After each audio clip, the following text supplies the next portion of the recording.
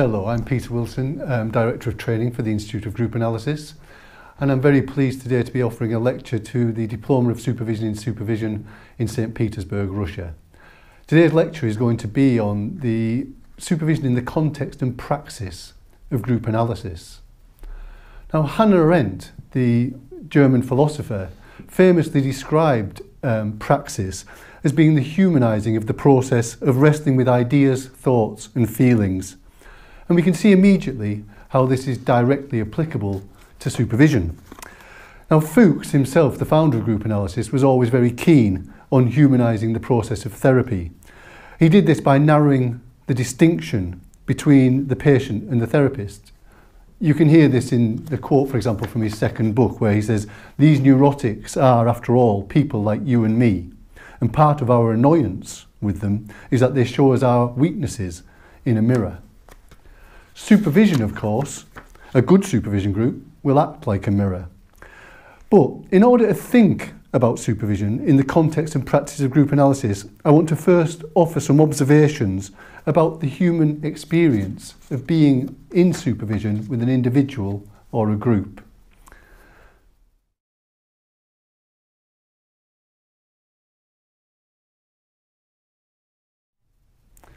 I'm going to talk about the different Fuchsian or the Fuchsian or group analytic concepts and the different contexts in which supervision takes place. I'll offer you some considerations about what we imply by the word supervision, and using some clinical examples, think about the different constraints that arise as the context of supervision changes. So, returning to Hannah Arendt's definition of praxis, supervision is undoubtedly the place where we wrestle with ideas, thoughts, feelings that emerge in our clinical work. Particularly the feelings that we might consider or deem unacceptable. These might be failures to maintain an analytic attitude, failures to follow theory, to understand a patient, to spot the obvious, to empathise, or even to care.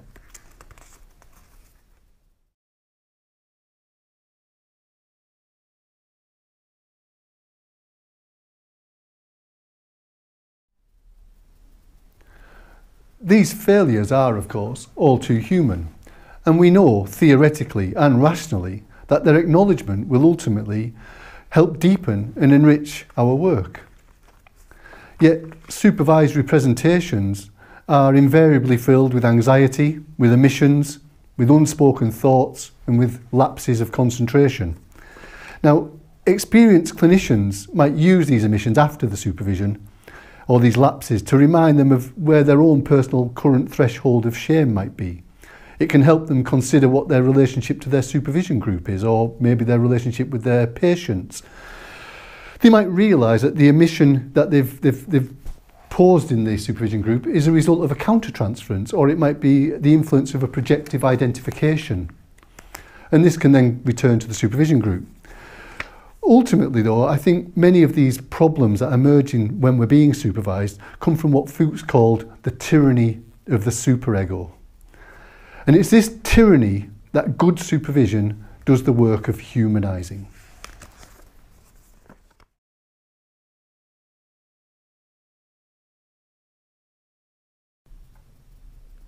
And we know from experience that the most effective means of humanising an idea, a thought, a feeling, is by sharing it.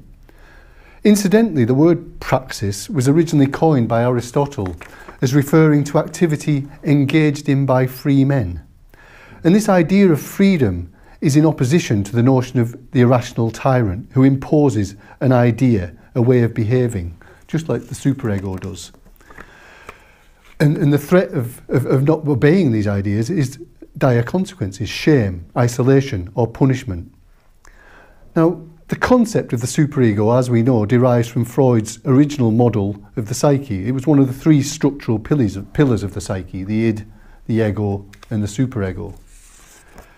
Group analysis, Fuchs famously said, is ego training in action.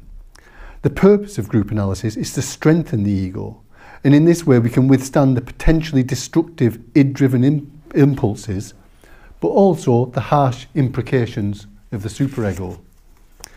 Unlike Freud, however, Fuchs understood the ego as a transpersonal process, And as he says in his second book again, the ego processes are, in my view, shared by the total group.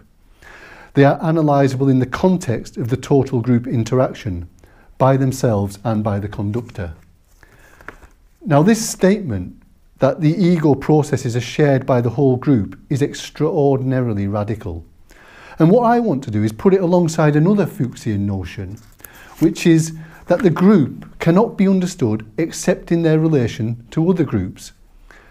Now, in that sense, we can now begin to think about the value and importance of supervision groups.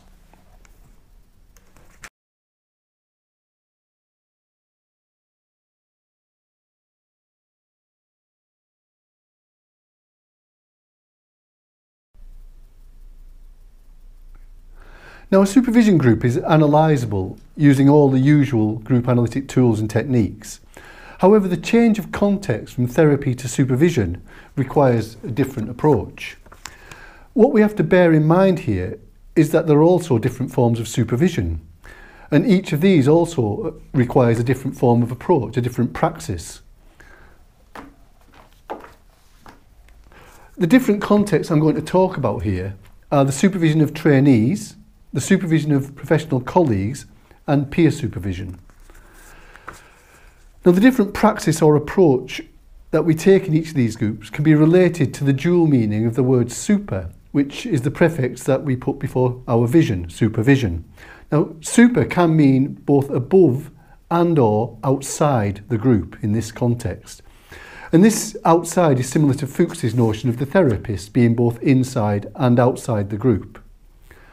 Now, when we think about a traditional group analytic praxis, we think of it about a non-hierarchical, democratic, multi-perspectival approach. Analysts generally avoid asserting authority beyond the setting of boundaries. And in professional supervision or supervision of fellow professionals, it's possible to maintain this approach. However, when we work with trainees, it's a different context, and therefore it demands a different approach. It confronts us with a challenge to our usual practices. It's not acceptable with a trainee group to merely wait and see what emerges. The group has to be organised so that the supervisor has up-to-date knowledge of what is happening. It's the responsibility of the supervisor to ensure that he is aware of each member of the group and what they're doing with their patients. The supervisor is also charged with assessing the performance of the trainee, not only how they're treating their patients, but how they're performing in the supervision group. And I've just run out of my notes there, so I'm going to have to...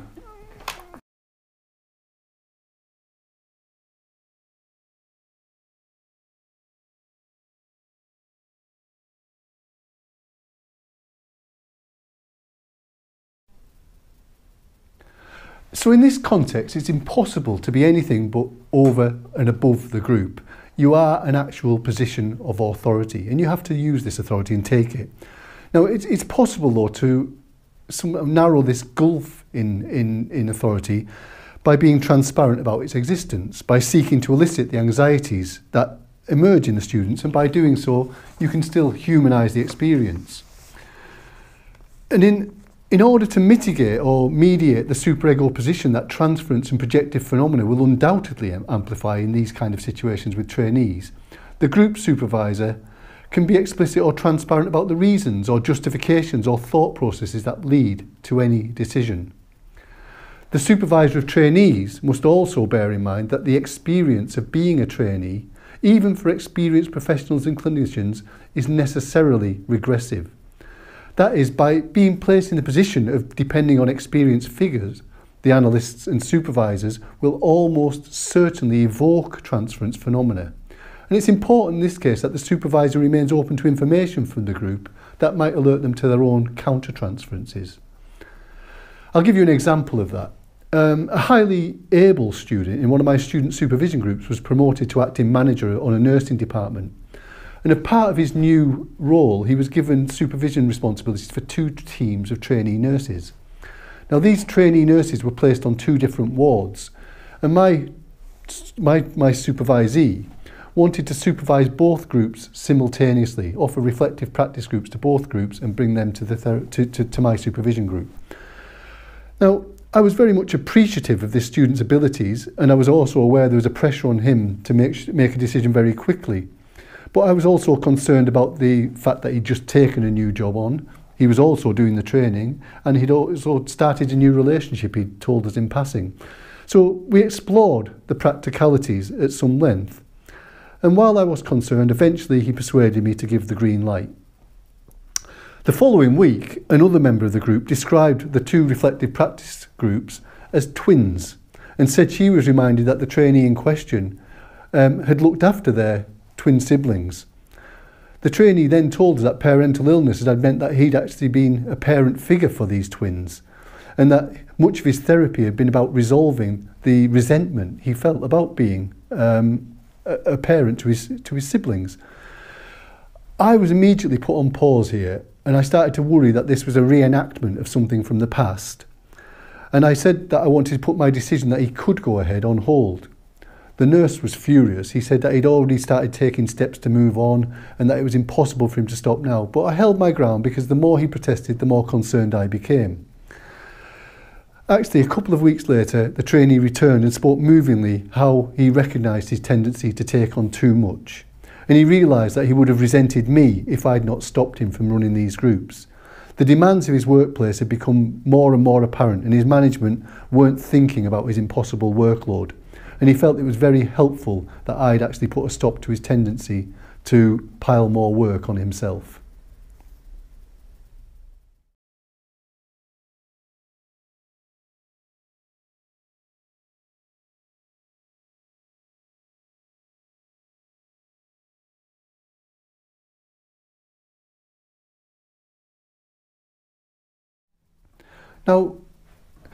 Now you'll recognise that this was an instance of parallel process, or what we call parallel process, where the dilemma the nurse had experienced in his familial situation had been replicated in the supervision group.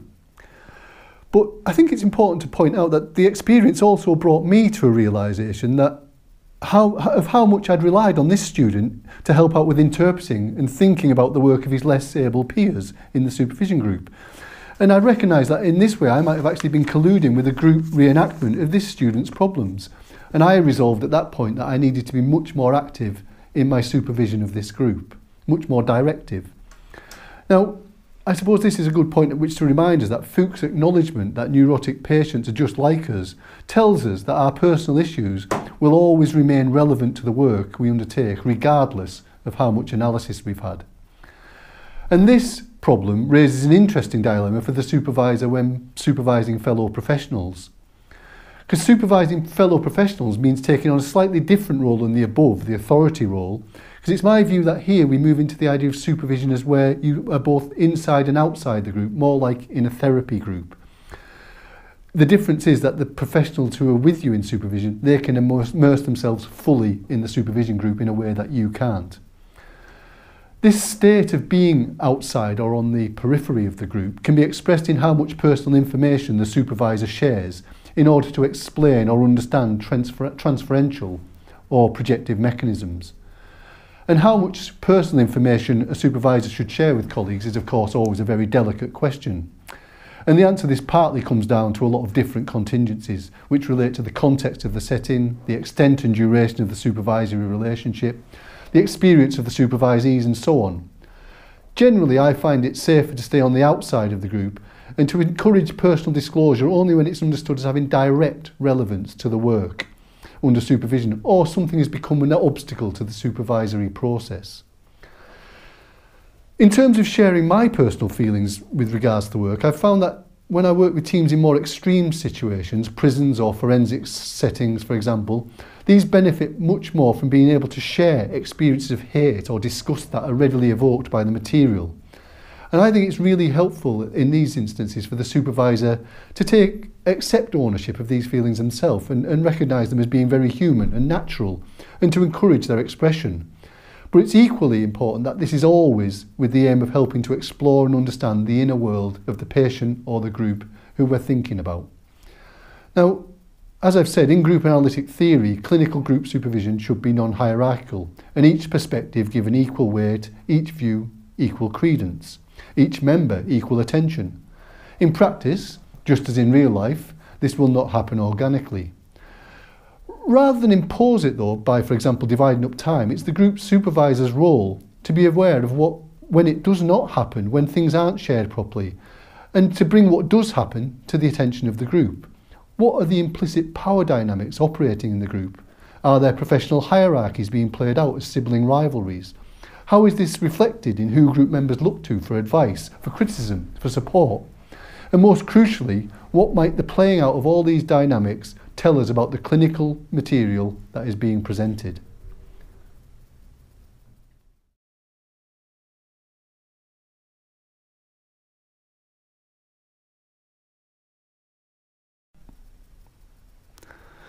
So, sibling rivalry, envy and competition are arguably most prevalent and most difficult to name when we get to peer group supervision, where unspoken hierarchies of experience, age, professional allegiances and conceptual biases are ever present, though rarely named. Now these kind of groups, peer groups, enjoy the freedom of siblings who are released from parental oversight, but as they also share the anxiety that such freedom brings. Now, as peers from all members of these groups will invariably know each other and share current and historical personal material, this will be understood as informing any clinical decisions or ideas that come forth. And for this reason, these groups can be incredibly valuable, despite the inevitable difficulties of holding the boundaries. Now, it seems to me that in a peer group supervision, every member of the group takes responsibility for moving from both inside and outside the group, to take the inside-outside position. The motivations for doing this, and when we do it, can remain unconscious and defensive, however, and can enable the group member to feel like the most important, wise or experienced member, rather than share in the vulnerability that exposure to others brings. And in this sense, we could say that leaderless peer group supervision comes closest to the group analytic praxis, which is, when fully distilled, simply the experience of being in the world, or Dasein, as Heidegger called it. This is an adult world where the challenge is to engage in a consistent search for the meaning that we create for ourselves both within and between us.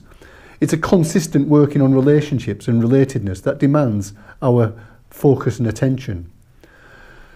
Our shared care for the patients or clients we work with remains always the proper focus of the attention, but these groups remind us that no matter, again, how many years analysis we've had or how many years practice we've had, we're always going to be wrestling towards an unattainable perfection. A good example is I shared a peer group supervision with a group of colleagues for many years, and there was one of my peers who regularly presented a particular patient, not the same one, as being beyond hope. My colleague usually described the patient as acting out and worried about their own failure to find a way of constructively addressing it, and they did so in such a damning way that we all, every time, found ourselves agreeing that the only option was for somehow to help the patient to leave. Again, several weeks or months later, when it became this peer's opportunity to present again, they would invariably tell us what a remarkable turn for the better this patient had made, and how the whole group now value this patient immeasurably. Eventually, one of us caught on that this was a pattern, and my colleague readily admitted that whenever a patient appeared about to drop out, he is felt with abandonment anxieties that quickly lead to despair. So the patient's acting out was immediately felt by this peer in a way that they couldn't manage, except for when they got the support of us in joining them in that despair. And somehow this resonance that we as a peer group held somehow got through to the patient that their communication had been heard. So I think it's really important that we don't act always on supervision, but allow it to be a place where we can hold the feelings and thoughts that emerge. So just to kind of come towards the end of this talk, if we consider then that the group analytic praxis is ego training in action, and further we consider the ego to be a group process, it then becomes absolutely evident why we might use groups for supervision. The nature of being human appears to entail an eternal wrestling with thoughts, feelings and ideas that both assimilate and differentiate us. By submitting ourselves to supervision groups, we ensure that we remain alongside our patients in this arena, where involvement in the process is where we find our humanity. Praxis does make perfect. That's a play on words on an English quote that practice makes perfect. And when we think about practice making perfect, it depends on an understanding that the best we can hope for is to create special places, both therapy and supervision groups, where we can always continue to wrestle towards a freedom to share and explore our human imperfections. Thank you.